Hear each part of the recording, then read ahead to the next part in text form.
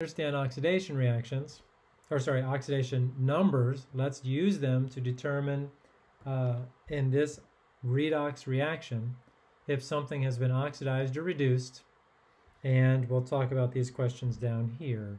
But the first thing we need to do is we need to determine the oxidation number for everything in this reaction following our 4 guidelines from before.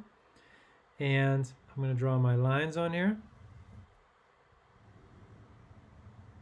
I'm going to split up all my elements, and I've already written these in big font.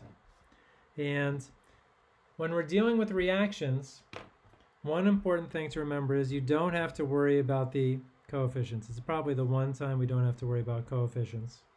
You can do it with coefficients, but your numbers will just be bigger. And let's move to green now. Let's go through and figure out the oxidation numbers for every single one of these things. Remember, hydrogens are always +1. Oxygens are always -2, unless oxygen is just O2 in its own compounds, which we don't have here. -2, -2, -2. I always like water, H2O, as my reference compound because +2 for my 2 hydrogens, -2 does equal 0. My charge is 0 there. And yeah, that one's good. Now, I look over here and I have copper by itself. Elements, one element only formulas by themselves, remember, have oxidation number 0. That was our first guideline. Now there's only one thing left in each of these. It's nitrogen, a non-metal. Oh, I forgot about copper here. This is an ionic compound. I have 2 nitrates. That means that this is a copper 2+, which means it's a monatomic ion and it has its charge as its oxidation number. Now there's only one thing to solve for at most. Nitric acid, we have -6 for the 3 oxygens. We have +1 and it equals 0. Now, whenever there's 1, sometimes I just skip putting it here and just put it right up here. That's going to be a +5. You can still put it there if you want to show that everything balances out, everything mathematically works out, that's fine too. But remember, when I grade these, I'm going to be looking at this row here, not down here. You don't even have to have that row. That's part of the process. All right. Well, there's 3 times 2, there's 6 oxygens here. Each oxygen is -2, that's -12. That's tricky. I have 1 copper, and the whole thing equals 0 because there's no charge up here. To do this mathematically, this must be +10. And be careful, there are 2 nitrogens, so each nitrogen is +5. Okay. Now let's do this one here. I have 2 oxygens at -2 each, that's -4. I have 0 overall charge. And I have 1 nitrogen, which must itself be +4. All right, now we're ready to look at what has been oxidized and what has been reduced.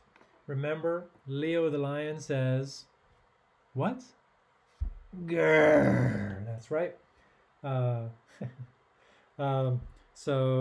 Leo grrr. That stands for lose electrons oxidation. Oh, get on screen there. Gain electrons reduction. And the first thing we're going to do is we're going to look for elements that have changed. So my copper went from 0 to +2 for its oxidation number. So that changed. Nitrogen went from +5 to, well, it didn't change there, but it did change here.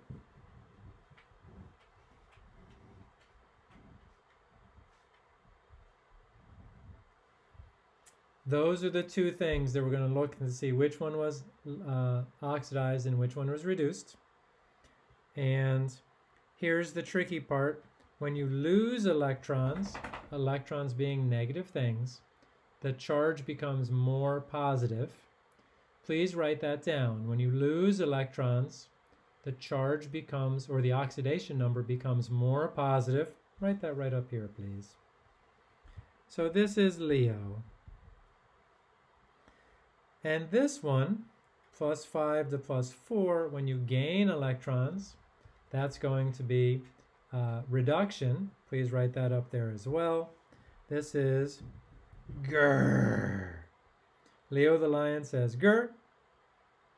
And the reactant that was oxidized is going to be copper. The reactant that was reduced is going to be HNO3. Specifically, nitrogen was reduced.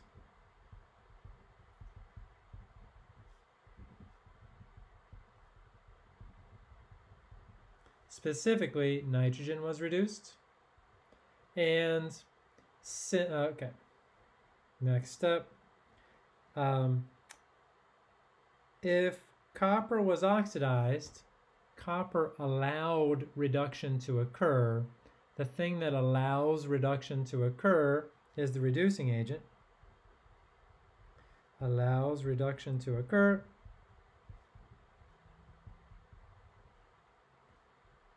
Is copper, because copper was oxidized.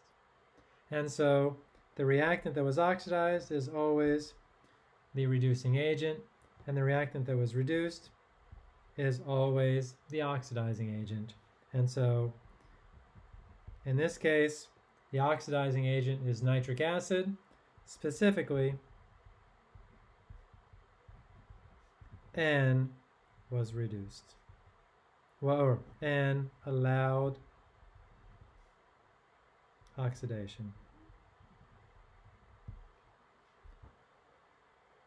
Okay, that is a full redox reaction analysis.